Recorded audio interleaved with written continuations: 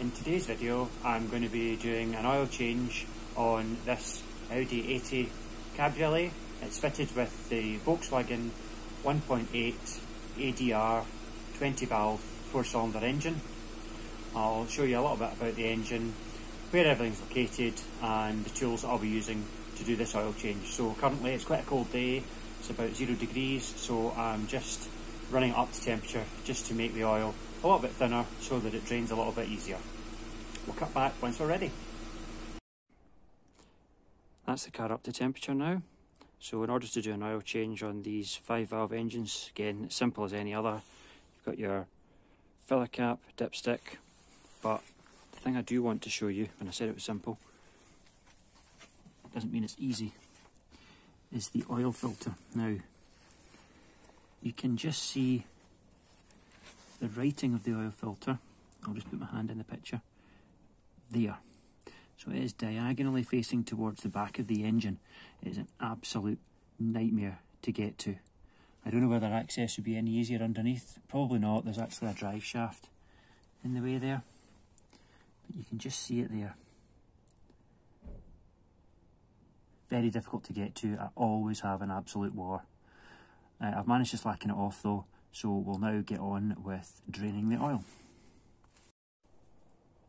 So for this oil change I'm going to be using an oil extractor. These can be had on Amazon, eBay for around about £40 for a laser or silver line one. You'll pay double for one that's got a peeler sticker on it, but it's exactly the same item. I'll let you see it.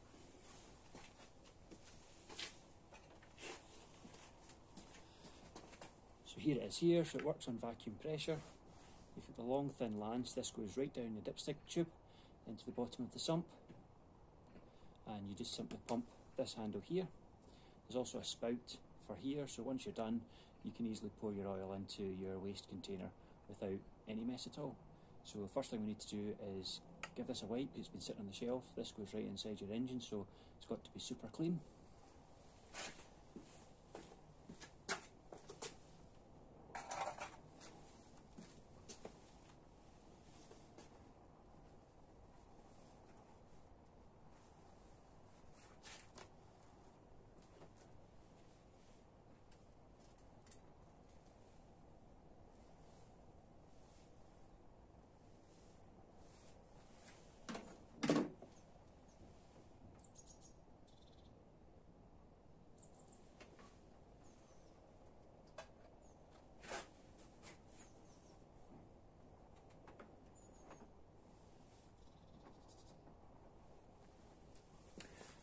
Okay, so that's the lance down inside the engine. Make sure you also take off your oil cap, just to give a little bit of extra ventilation to help the oil drain out. So I'll show you now how this works.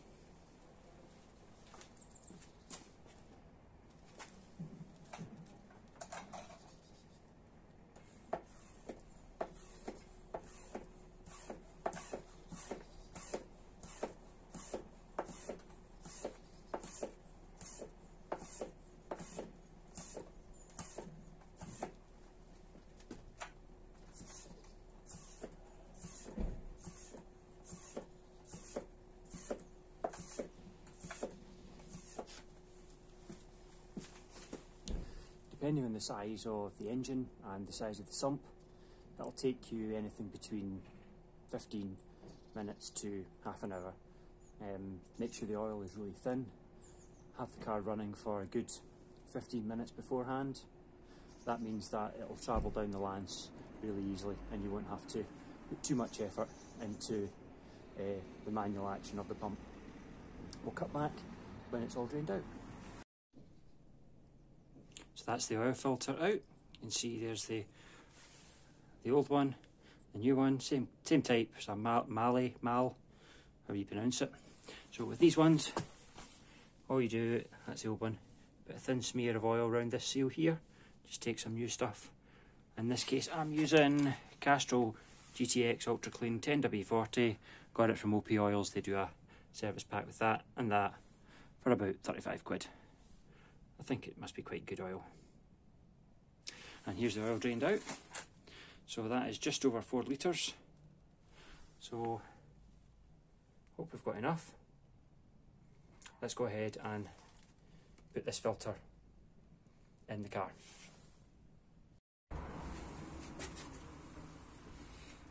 Right, that's the engine oil filled up. I used 10W40, which is a recommended grade for the Volkswagen 1.8 ADR engine. So what we'll do now is I'll start the engine up, let the oil fill the filter and check the level again.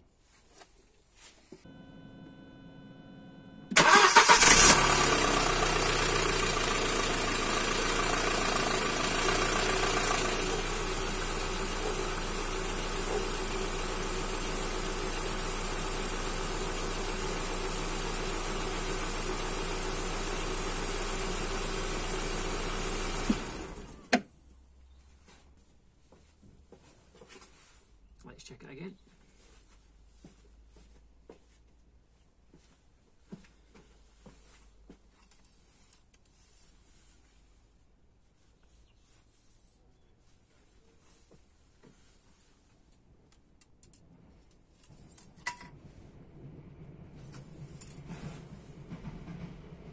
Okay, so that needs just a wee top up.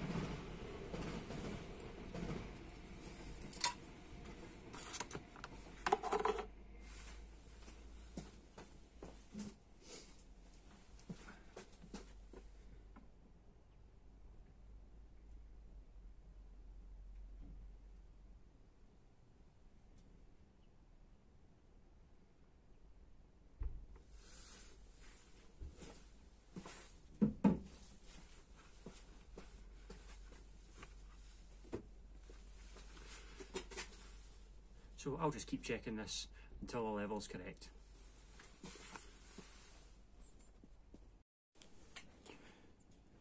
Right, oil change all done. All I've got to do now is to write it in the book.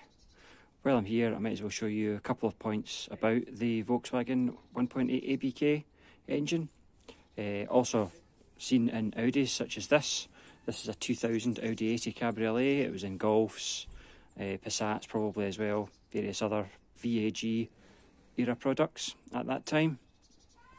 It's also in turbo form in the likes of the Audi TT and Audi S3, so it is quite a well used engine across the range. One of the things to remember is this engine has a timing belt. It also has a damped tensioner, so it's oil damped, and you must replace that with the timing belt with this special damped tensioner. Now it does cost a little bit more, but it has to be done. And this one here, I changed the timing belt on this in April 2019. Yeah, 10th of April 2019 at 103,980 miles. So the car's got about 108,000 on it now. Interesting thing about this car as well, you can see this reservoir here with the green fluid. That is actually LHM, hydraulic fluid, like Citroens use. And we might not be able to pick this up in the camera. I don't think we can. Probably not, you probably won't know what I'm pointing at, but just right there, see if you can see it. Yes, we can see it just right there.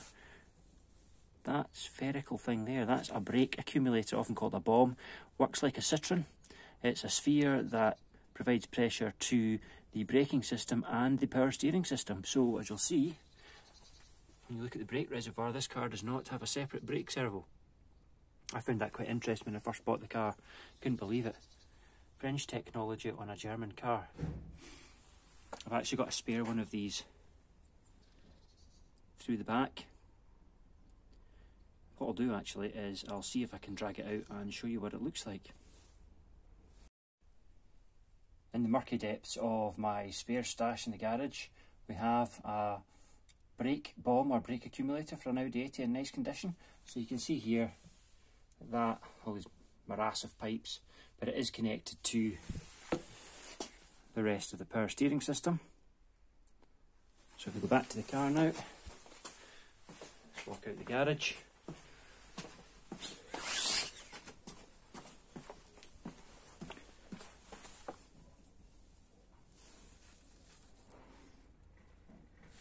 Let's focus on it. You can see it there, right there. What you'll find is if you're driving along and you press the brakes hard and the brake light flashes intermittently on your dashboard, a bit like, you know, like an indicator on off, and that means that the accumulator is struggling to keep pressure and it needs to be replaced. Sometimes if this car's been left for a few weeks, on startup the brake lamp will flash maybe for about 5 seconds until the accumulator builds up pressure, but it doesn't flash in operation. So when the car's been driven, it doesn't flash at all. So just that's something to look out for when you're looking at these cars. They don't all have it. Some of the V6s do have a servo. I think it really just depends on the date of manufacture.